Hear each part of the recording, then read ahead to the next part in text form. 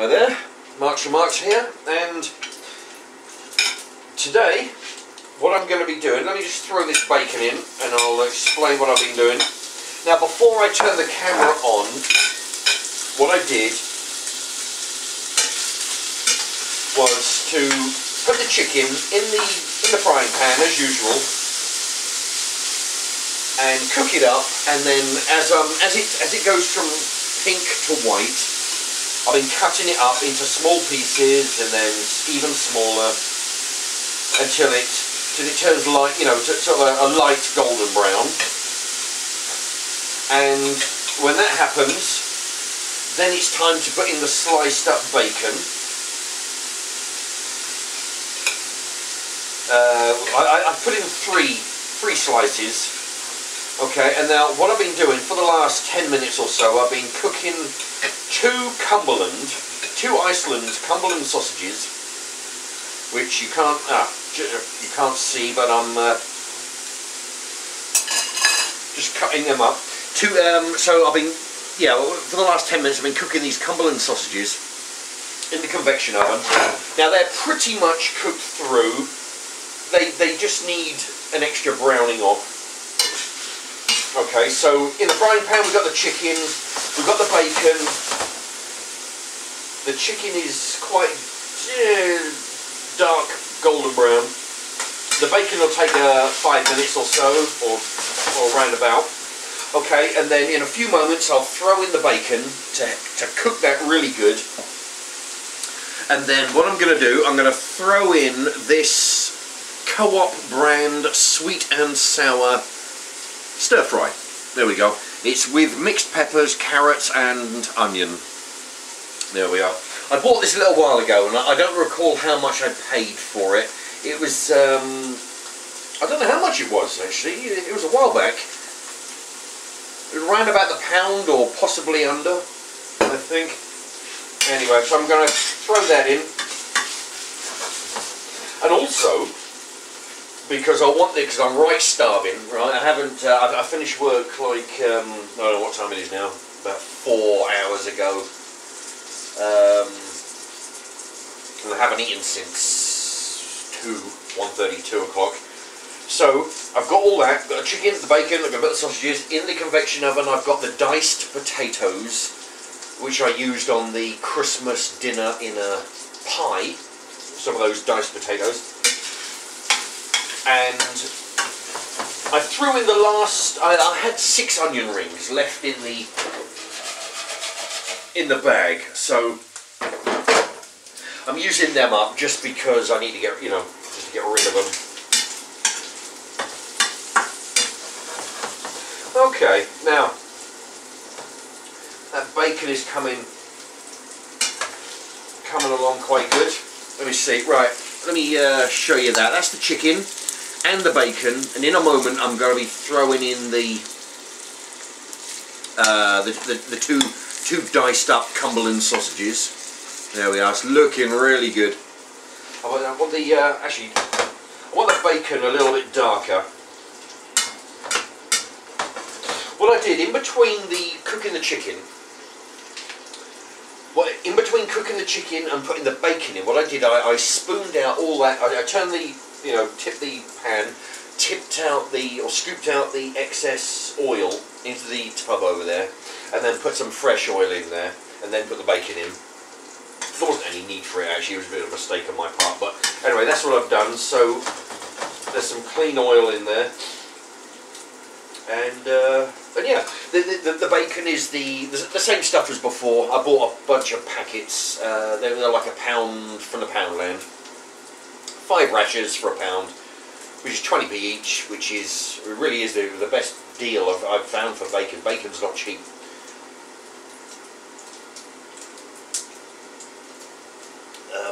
Especially my local shop. So the pound shop seems to be the best deal. They come in 5, so it's pretty good. I mean, so with a lot of packs, they come in 7 or 8s, and so you've got to actually sort of use them up. But in 5s, it's easier to get rid of or use up.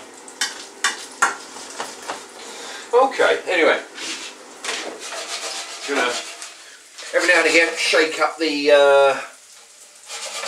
onion rings and potatoes. There you go. These take about 20 minutes or so. So they shouldn't take too long. Okay, so the trick is going to keep on mixing this. Now the bacon's coming along. Right, what I'm going to do, the bacon's looking pretty good. I'm going to put the sausages in now.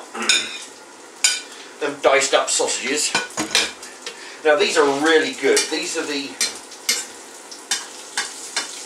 Cumberland, you know. Now normally I'd be going for the you know, the cheap ones. I mean, these are £2 for 12, which is only it's like about 20p more expensive than what I've been buying at the Co-op. They're about sort of 189 or something, 180 for about 12 as well.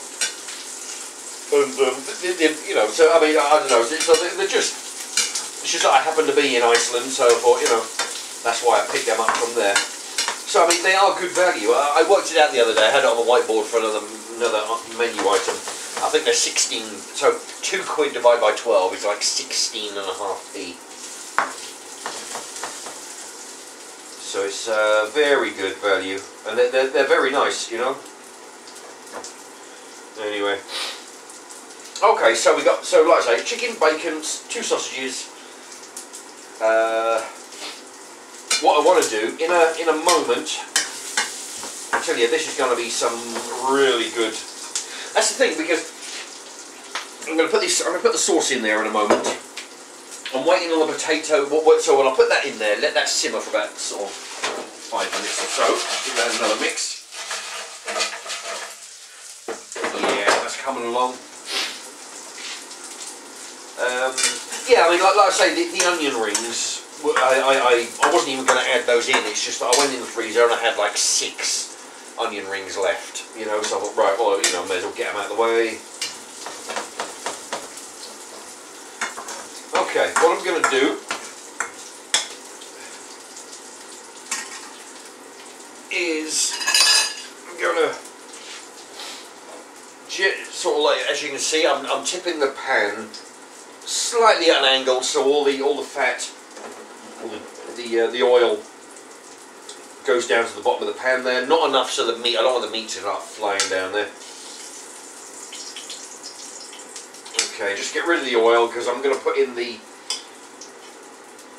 sweet and sour sauce, you know.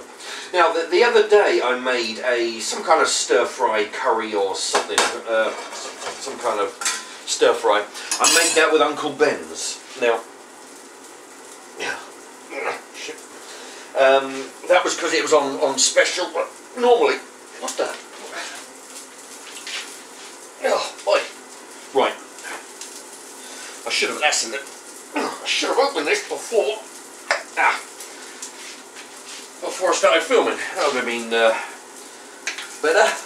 Anyway, what was I saying? Oh yeah, this is the shop brand. Whoa, right, turn that down a bit. This is the Co-op shop brand, and the other day I used Uncle Ben. That was only because it was on special. But no, I've done lots of stir fries in the past before I started this YouTube channel, and I've always used, you know, the Co-op's sweet and sour. It's perfectly fine, and it's like half the price of the name brands, you know, for the same stuff. You know, I mean, if you look at the ingredients, they're pretty much the same, you know. I mean, if anything, this is slightly thinner than the Uncle Ben's one, but all that is, it's just extra water. That's all, you know. And that's soon going to start evaporating away.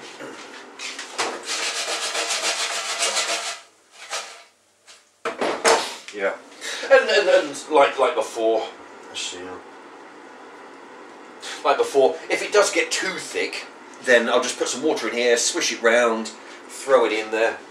It'll use the odd bits of juice in there, and it'll thin out the stir fry. Okay. Oh, yeah, there. Oh, that's not too bad. 10 minutes. So, see, this is sort of like the condensed version, because what I did, I started to... I pretty much cooked the chicken all the way through before I filmed, because I figured you've seen that before. You don't want to watch me cooking chicken for 10 minutes, so that'll reduce the unnecessariness of the video time, you know, so we can knock 10 minutes off of that. So, at the very beginning, chicken goes in the frying pan. It goes in pink. You start to cook it. It turns white. You start to chop it up with the your spatula here, or you know, a knife. Cut it in half. Cut it in half. Cut it in half. Cut it in half. And you end up with lots of little bite-sized pieces. The smaller the better, really. I mean, pretty much.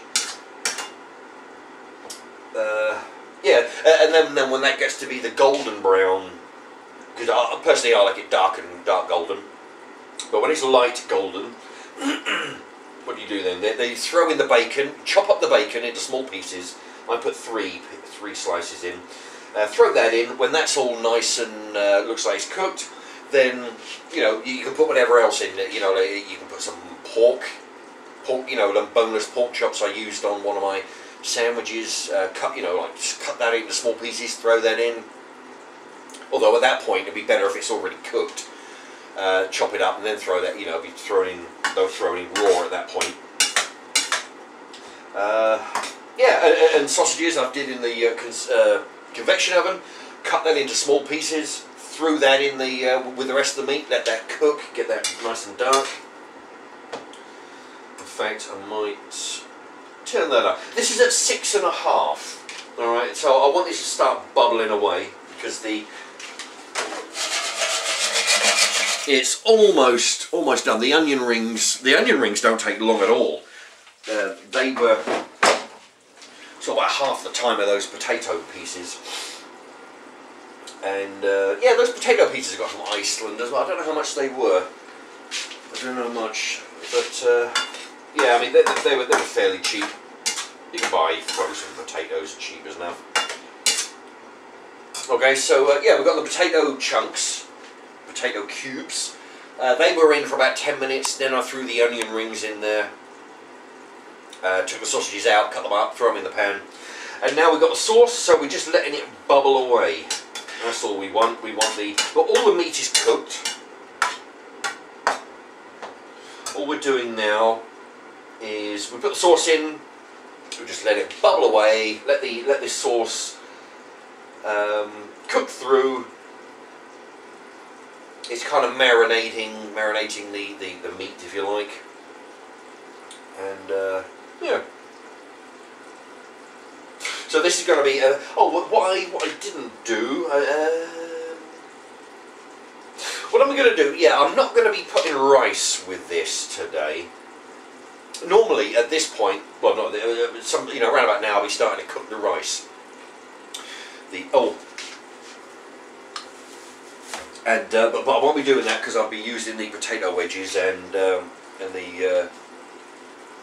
potato cubes and the onion rings. Anyway, let me do a couple of shout outs. I haven't done any shout outs for a few days, and I've got about a few of them here. Let's see. Interested in fruit? Oh, George Corbin. Shout out to you. He wrote that he is interested in seeing me make a fruitcake in my bread making machine. But my new bread making machine that I've been demonstrating, I've done about 2 videos now. Well, two videos, part 1, part 2, twice. One of them was a basic loaf and then a French bread. Anyway, yeah, I could also do jam in there. I can do sponge cake. I can do fruit cake. It's got all those settings on it. So George Corbin says he's interested in seeing me make a fruit cake. So yeah, you know, I might well, you know, I'll look forward to doing that myself. Actually, you know, thank you to George Corbin. Right, a new sub. They're called CBS. CBS. There you go. Welcome to them. And another new sub, Christian Hunt. Christian Hunt asks, what city do I live in? He wants to know. Well, I live in a place called Milton Keynes. It's in the county of Buckinghamshire. It's I've been living here almost all my life. All my life so far. About, let's see, must be 40 years. Yeah, 39, 40 years I've been living here. So, yeah, so thank you for your question. Milton Keynes is the answer. There we are.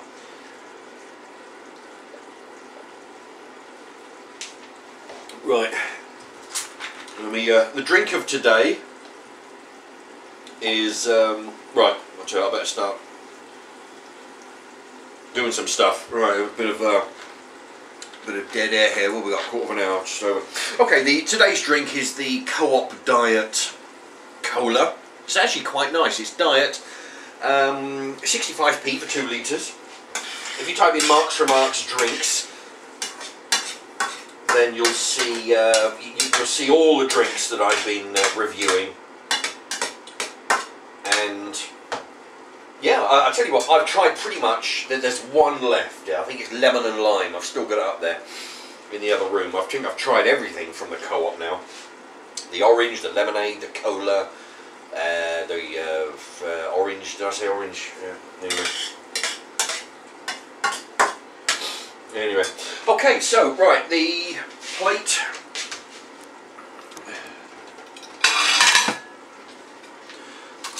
And okay, right then, so we didn't, let's see, get rid of that. What I'm going to do, I'm going to take the potato wedges, or the potato and the wedges, keep calling them wedges, the potatoes and the onion rings. Now what I'm going to do, I'm going to cut up the onion rings very quickly. Yeah, they've been in there just a few minutes longer than they were a bit crunchy. Now this is bubbling. Oh boy, this is bubbling away like crazy. Okay, now this is going to be quite a dinner.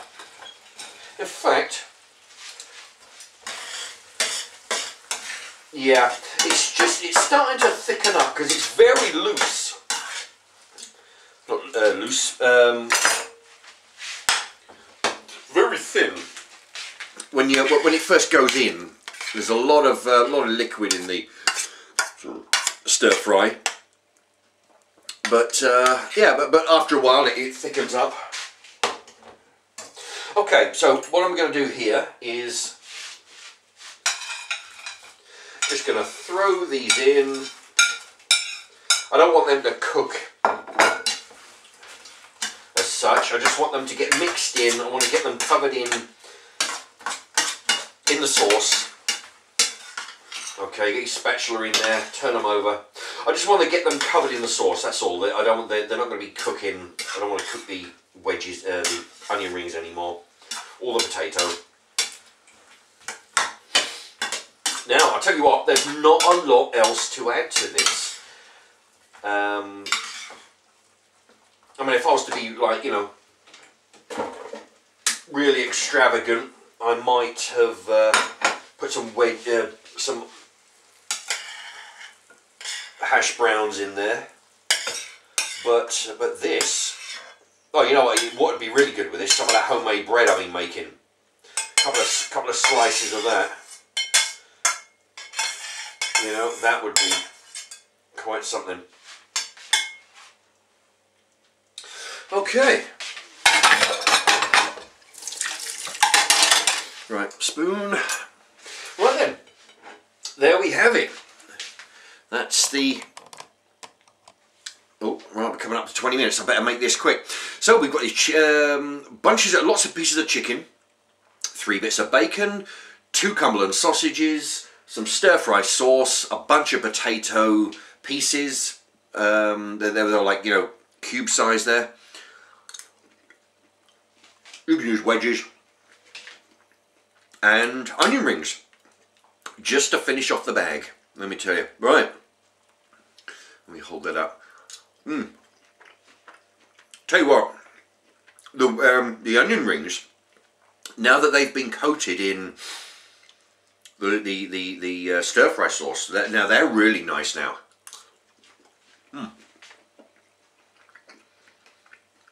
Let me tell you, this is actually very good. I think, yeah, thinking about it, if I'd have known, you know, the rice would be really good with this. If you throw some rice in there, you really got a meal for champs. Let me tell you. I mean, this is very nice, you know. There's a lot of meat in here. There's 3 types of meat. There's 2 types of vegetables. I think if I could go back, I would have made some rice. In fact, yeah, it's a bit too late to I could throw it in there and take 2 minutes. But, if you're going to make this, if you're going to follow my example here, rice would be good in this. You know, some pilau rice. You know, perhaps some of that Mexican rice that I've been trying, but definitely some pilau. Or balsamic, you know, one of them like, but this is good. The meat is chewy. You've got the, and the onion rings, they go quite spicy, not spicy, but sweet and sour. They infuse the sweet and sour flavour of the sauce. The onion rings changes the flavour. Normally they're, you know, just onion ring flavour. But I tell you what, you really ought to give this a go. This is very, hot. Oh boy, that was hot now. Yeah, I'm very pleased with this, how this turned out. But like I say, I should have thrown in some rice on top of this. Give that a mix. Give it some extra carbs, some extra filling dinner. This is just what you need on a winter's night, let me tell you. Alright, well, thanks very much. I'm going to put this over here. And please subscribe over here if you haven't already. In the top corner there'll be a link to another video. And click on that, that'd be great. Thank you for watching, and see you in the next one. Bye-bye.